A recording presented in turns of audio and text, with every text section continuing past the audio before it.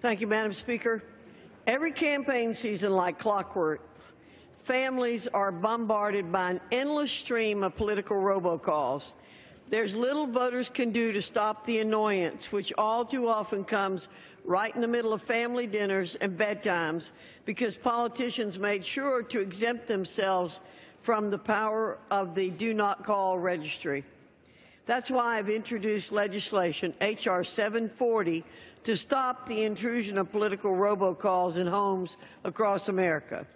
The Robocalls Off Phones Act, or RoboCop Act, directs the Federal Trade Commission to revise its regulations regarding the National Do Not Call Registry and prohibit pre-recorded campaign messages from being sent to telephone numbers on the National Registry.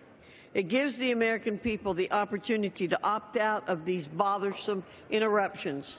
Removing the exemption for political robocalls is a matter of fairness that will help bring peace and quiet to homes throughout the campaign season. I yield back. The gentlewoman yields back.